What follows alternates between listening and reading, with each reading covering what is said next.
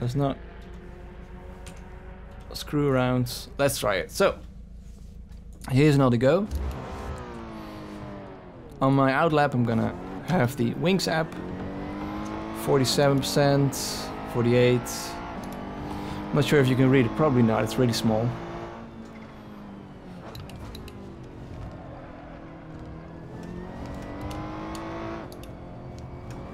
Bit of oversteer still.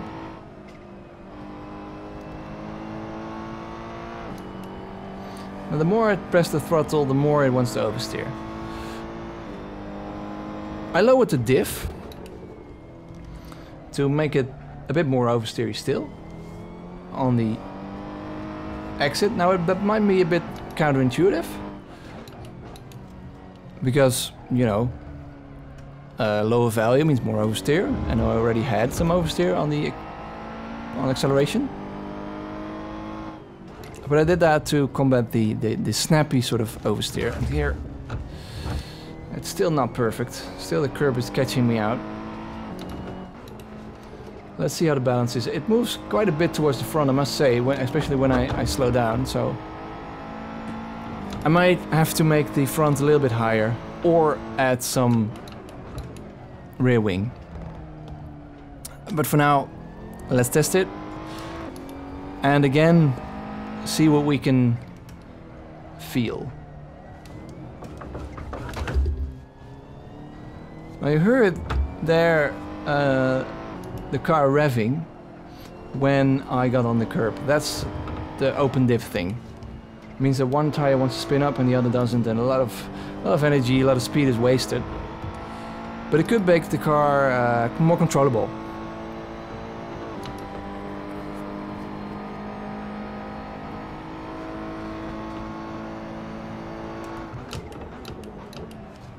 Trying to brake a bit earlier.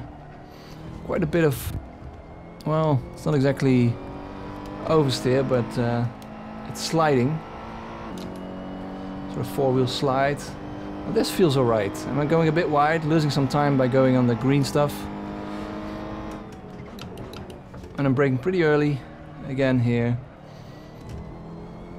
Trying to be smooth. Already I have a delta that's pretty good and into the 44, so that's nice. A bit wide. It's not so great. The car feels a lot more controllable, especially on acceleration. And that's something that I often noticed in Assetto Corsa. That you want to learn run pretty low values in the differential.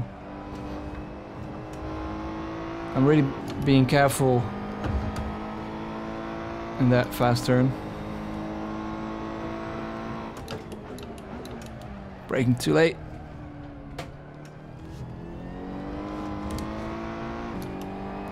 There is oversteer, but it's controllable. I can fight it without it snapping too much on me, without it being unpredictable like before. That curb doesn't give me too much oversteer, so that's nice. I turned in too early, and we're improving.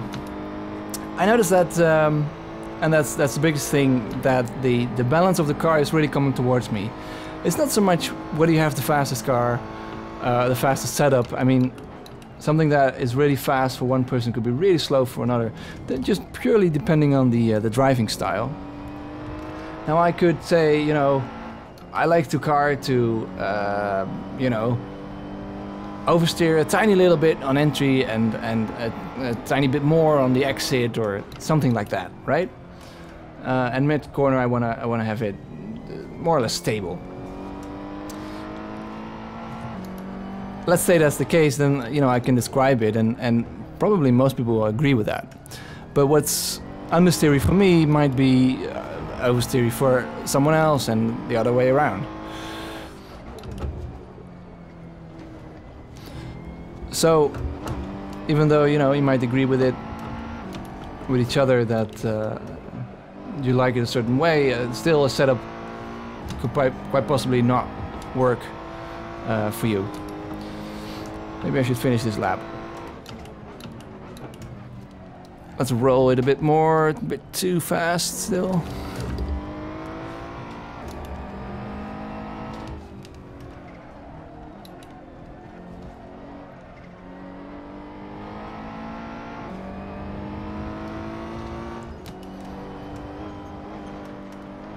A bit wide.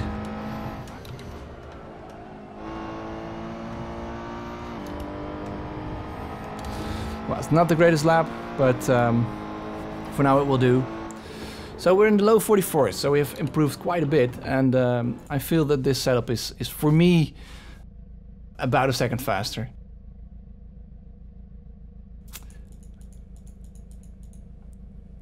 Let's look at the suspension. I think I could lower it a little bit more.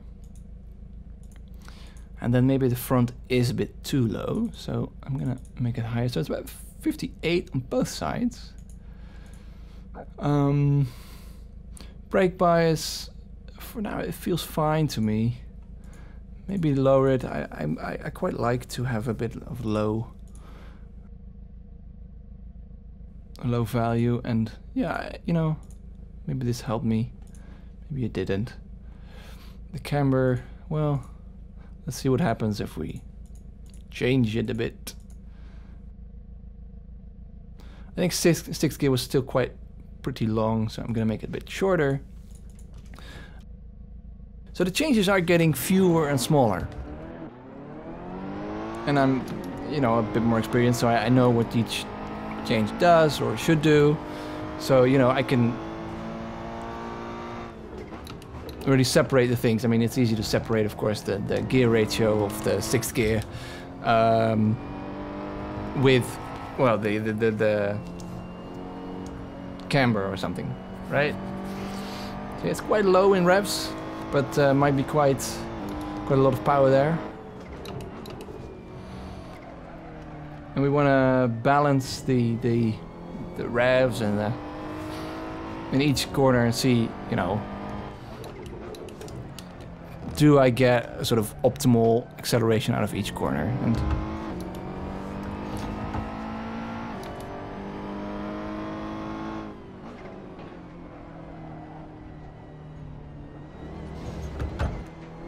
there I noticed quite a lot of oversteer on turning in.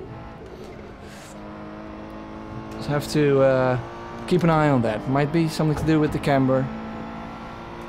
Maybe it was a bump, maybe it was my input, you know. It's hard to know for sure. And I find that the braking zone is a little bit longer than it was before, again. And it's probably due to the increase in negative camber.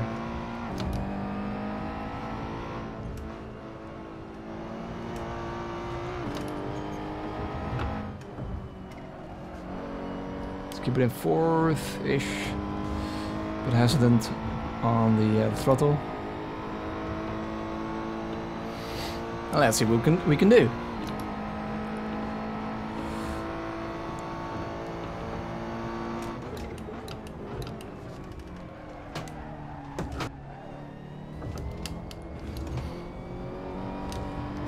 Struggling with the car. Oversteer, oversteer, oversteer. Ah, that's too much. So what happened there? One thing that I did was, of course, this balance. Maybe I should try something crazy, right?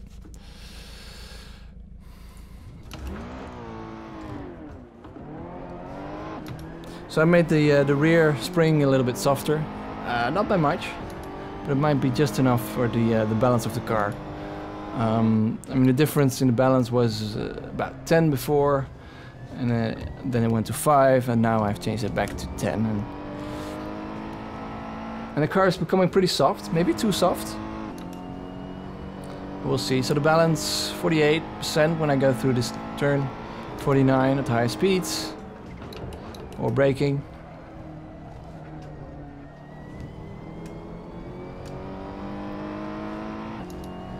When I accelerate, it's about 47, 50 here. Oh, I must say I have not driven this car a whole lot. Maybe once or twice. Not the most experienced, and of course each car, even if you set it up, has its own balance and its own, you know, handling. Okay, I think this is still decent.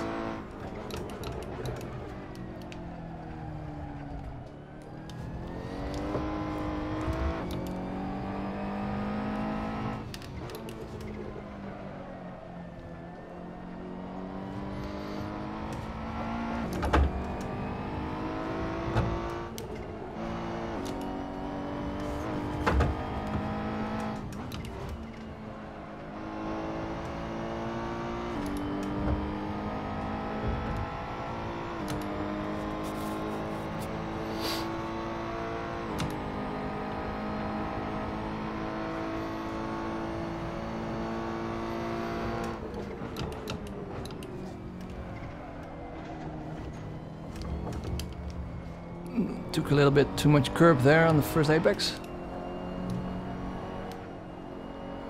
I'm gonna keep it steady, a bit oversteer still. But I went on the throttle a little too early, I think. Late braking, too late. And you can see that the tires are just overheating, and that might be due to it being really soft. And of course me pushing really hard. And by soft I mean the springs.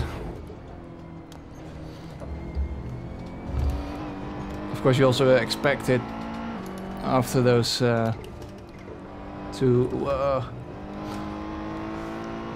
really hesitant, after those two right hand corners.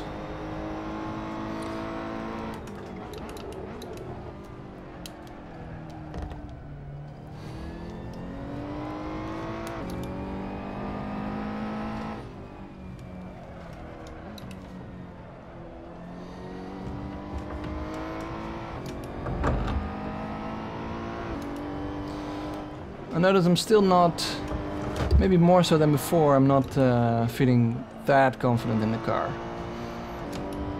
Maybe these changes weren't for the good. Also the increase in camber might have been too much. Let's try one more lap.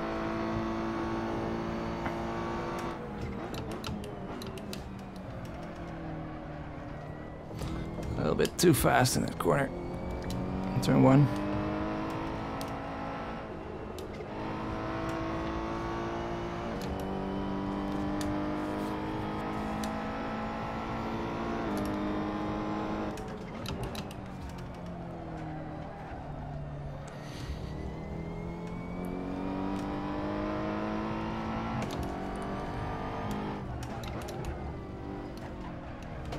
Ugh, shouldn't have added that little bit of throttle.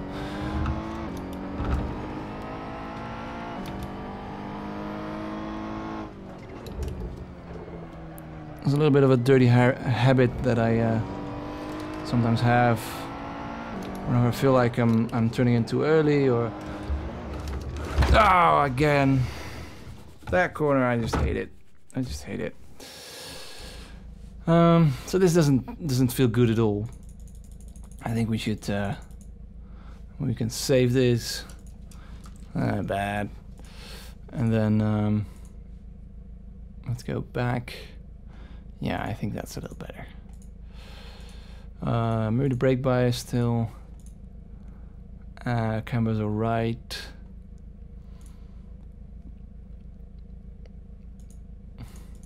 Just to be able to try that.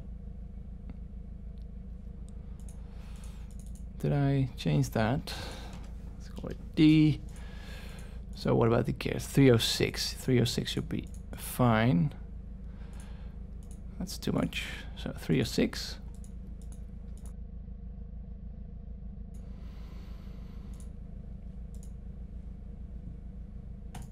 I'm gonna lower these bumps. Whenever I accelerate, I want the weight to shift a little bit faster towards the rear. See if that does anything. and maybe do this. So it should be a bit more understeery than it was a couple of setups earlier. But I'll see what it does. So I've come to the point where the basics are more or less correct, I think. I went the wrong way, so I went back. This is very understeery. This is maybe way too much.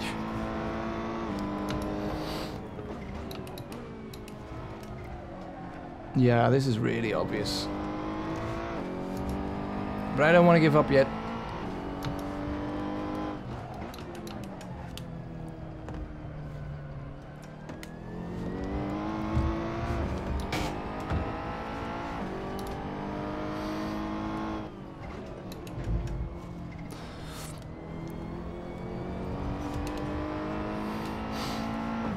Apologies if this might be a little boring.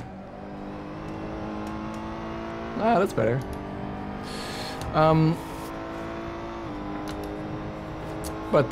Yeah, it takes time and patience to get a setup done. And of course a lot of concentration to get the lap right. And I should probably drive more laps in order to really understand the feel of this car and track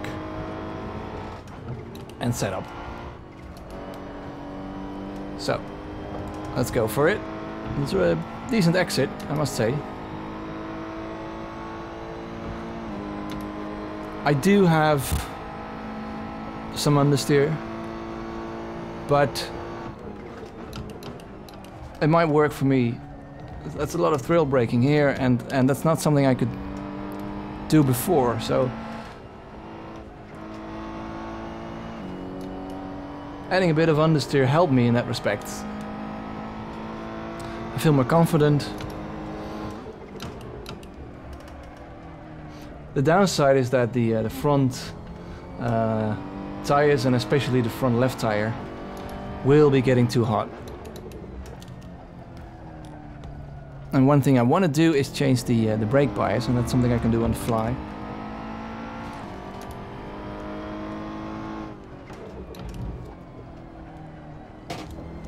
Too late on turn in and the brakes.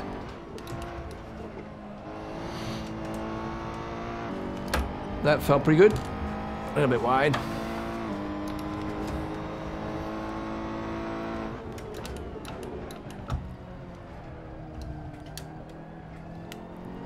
Ooh, I have to wait and wait and wait.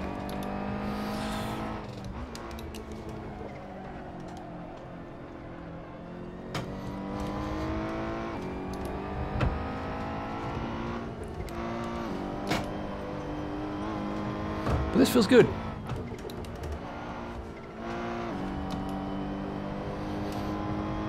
The car is really pushing wide, but yeah, it's faster, as you can clearly tell.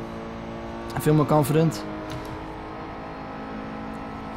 Right now on the straight, the front and rear left tires are about equal in temp. It's a good thing.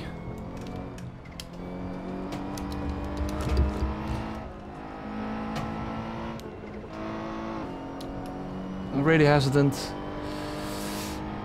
Temp a bit too high. I think that's why I'm losing some time here.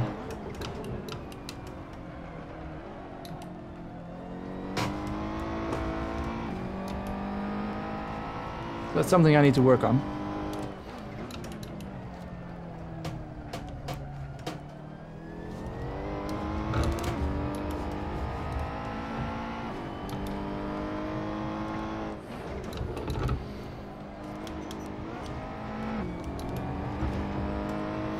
Well, that was better than the previous lap.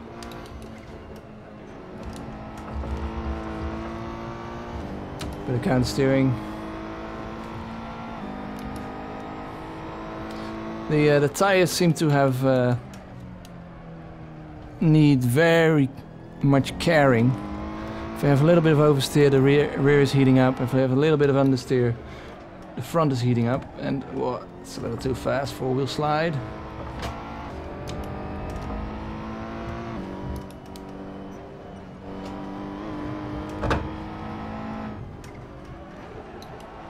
Wow, that's terrible.